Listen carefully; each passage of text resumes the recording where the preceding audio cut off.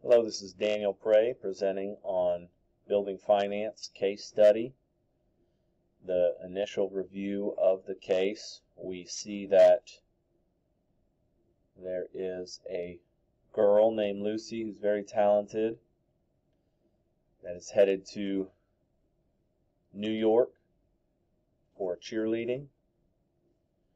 Her mom has requested a meeting with the building principal at the middle school level to ask if there's anything they can do to get funds and have the school help pay for this.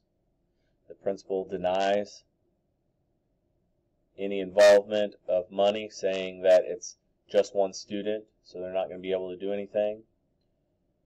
Then goes to, fast forward to the game, we have parent volunteers. We have a basketball game on Monday night. Miss Bowman, who's the mother, is working the gate, taking money. During that time, there's a couple different things that are missing. Number one, 10 tickets. They are pre-numbered tickets. So every time you get one, you hand one out, and then you have cash also. It's a good safeguard that they use. 10 tickets are missing. Said they were damaged and thrown away. Also, we have a patron that's come in and paid with a $50 bill. And that $50, and we know this because he told us as he walked in, we kind of had that conversation. And that $50 bill is not there at the end of the night. So, principal gets the money, takes it out, counts it in front of his security guard, and the amount doesn't add up, the $50 bill's not there, and those 10 tickets are gone. So we have to figure out what's going on here. What do I know? As we stated before, there should be a $50 bill in the money bag at the end of the night, according to our patron that paid. We know that tickets 78 through 88 are not currently in the bag, as we had those pre-numbered. They were apparently torn and possibly thrown away. We don't have that information yet. And the total gate that we got at the end of the night did not add up to the amount that should have been in there. So for tickets received, whatever the money was, whether it was $2 or $3, did not add up at the end of the night. What I'd like to know, well, going from what I did know, what happened to that $50 bill? Did they have to, just curious where that went, if that was the biggest money in there, and if there wasn't another bigger bill, like $100 or something, they wouldn't have given that as change. So what happened to that $50 bill? Where are those torn tickets? Did we end up throwing them away? What did we do with them? And then I'd also like to know what the district policy is for this missing money. And I'm sure this has happened prior at some point. What's my plan of action? I'm going to do immediately after that conversation with the security guard. We have both verified that there's not money. I'd recount. And then I'd call the superintendent or text him and report the discrepancy. So whatever it should be, I'd let him know and talk about what our plan of action is going forward. I'd also set up meetings with gate operators, Ms. Bowman and the other person. And if there was any video evidence, I'd pull that also and take a look. Up at Rock Creek Schools, we have lots of video cameras, so there could be something going on there that we could at least take a look at and see if there was anything, or maybe it was just underneath. A lot of times we put big bills underneath the cash, so maybe it was just down there and it's still there, and the problem's fixed.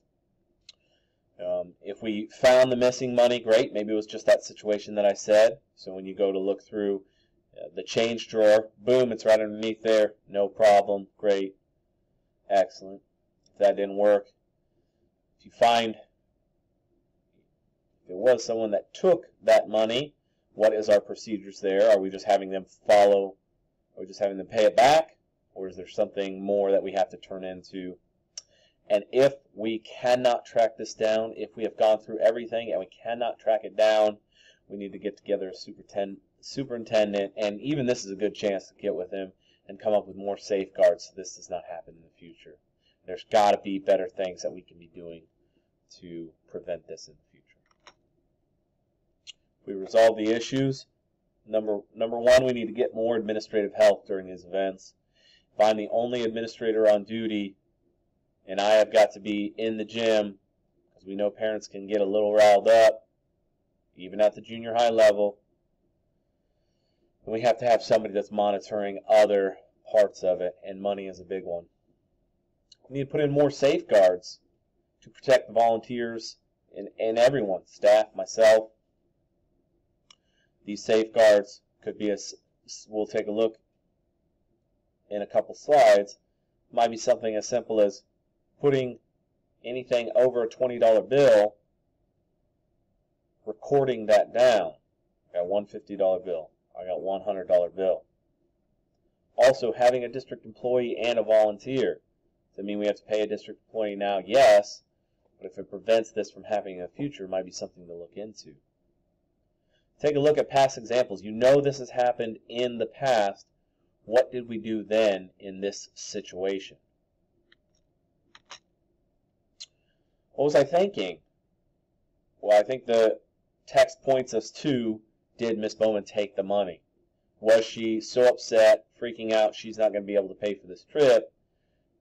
Was one of her ways, well, this is cash, so maybe I can take the money, fudge the tickets, and then continue to do this. So we need to think about that, and then in the future also, if Miss Bowman is working a gate or concession stands and the money's not right, now we have connections. Where is that $50 bill? I'm definitely thinking what happened to it. How am I feeling? I'm feeling angry. We don't have better safeguards in place. I'm also upset that I don't have other administration help. This, I can't say it would be a simple fix, but it would be much harder to take money if we had proper safeguards intact. And I'm also worried. I'm worried about the missing money. I'm worried about Miss Bowman. I'm worried about Lucy. What do I value? I value parent volunteers that come out and support and help out throughout these events. I'm valuing small town life, that we can have these parents that will continue to help out, and due process, that we just can't jump to any conclusions, but we have to have the proper channels and the proper evidence to go about this the right way.